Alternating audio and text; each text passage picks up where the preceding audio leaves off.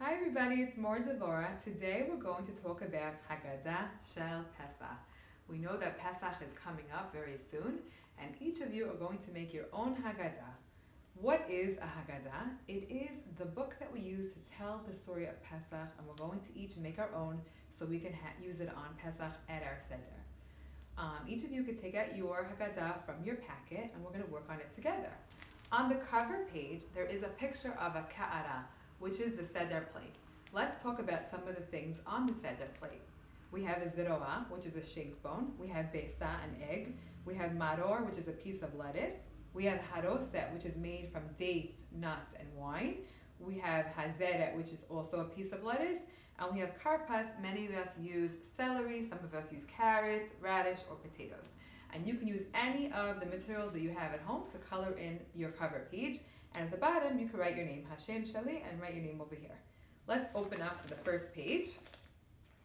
And it says, Hadlakat Nerot.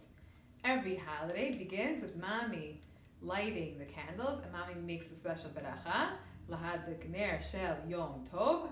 And we're going to write over here, Mami lights the candles. So everybody get a pencil so that we can write together. So the first word we're going to write is Mami, and the sentence begins with a capital letter.